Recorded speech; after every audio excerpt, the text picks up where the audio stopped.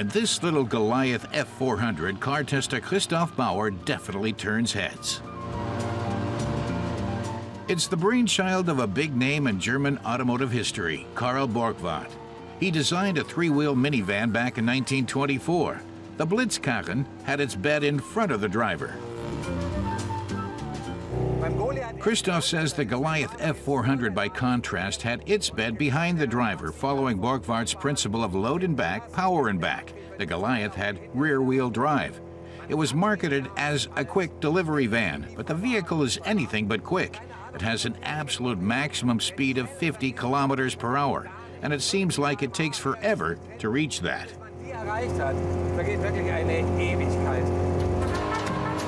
In the 1920s, these cheap little three-wheelers neatly filled a niche in the market. It put Germany's small tradesmen on wheels. Imitators like Tempo, Rollfix, and Standard quickly followed with minivans of their own, but none could fix the concept's inherent weaknesses.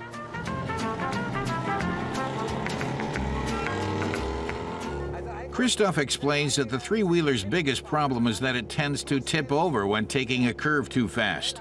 30 kilometers per hour was enough to land it on its side. Heavy loads and back helped somewhat.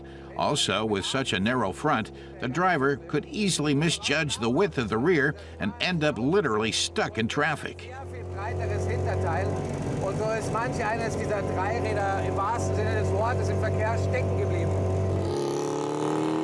In spite of these minor flaws, the motorized tricycles are still a common sight in the narrow streets of Trentino in northern Italy.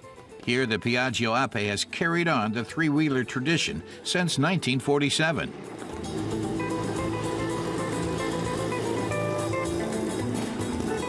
It's hardly any wonder that the three-wheel minivan is so popular south of the Alps. They're ideal for navigating the narrow alleyways typical of Mediterranean old towns and orchards and vineyards. With just 12 horsepower, the Goliath manages the climb up to Pergine Castle.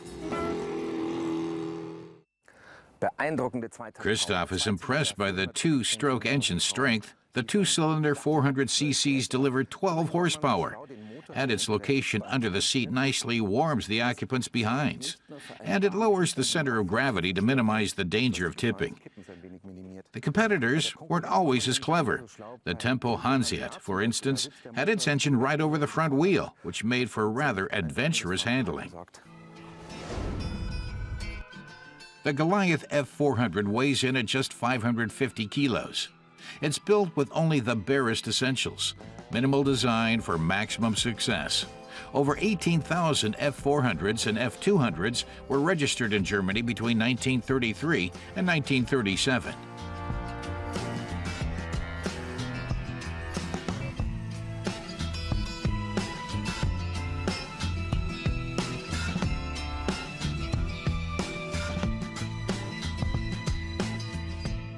The F200 was powered by a 6-horsepower single-cylinder two-stroke engine. Both produced a sound as unforgettable as it was typical.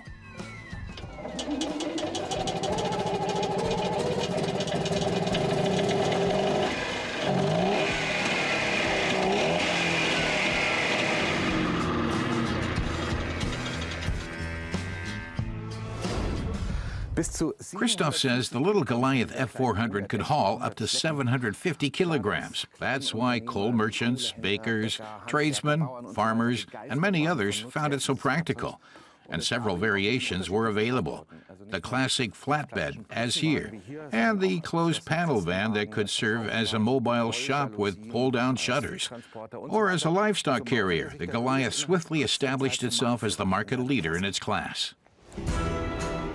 But even with the sensational success of his three-wheeler, Karl Borgward's story did not end well.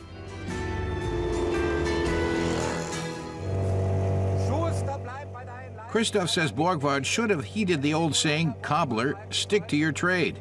The three-wheelers made up the lion's share of his success.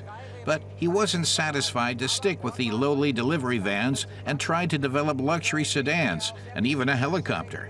But that cost money, and eventually he didn't have enough to keep up production of his bestseller. when in 1961 the Bremen Senate refused to vouch for a loan he urgently needed, he filed for bankruptcy. That was the end of Borgward and the Goliath. Das Ende von Borgward, Goliath und Co. Around 20,000 Borgward employees lost their jobs in one of the largest bankruptcies in German automotive history. What's left is Karl Borgward's legacy in nearly every corner of the world. Christoph explains that even if three-wheel minivans like the Goliath have since vanished from Germany, they can still be found abroad. The thousands and thousands of tuk-tuks all across Asia, for example, or the Ape in Italy, still in production today. He says none of them would exist without the Goliath. It was the first truly reliable and low-price vehicle for German tradesmen and, in a sense, the ancestor of the VW Golf. He has no doubt the Goliath F400 is a milestone in automotive history. One question remains. Why did Borgward pick the name of an outsized biblical warrior for a minivan? Was it a marketing move, or massive confidence, or just wishful thinking?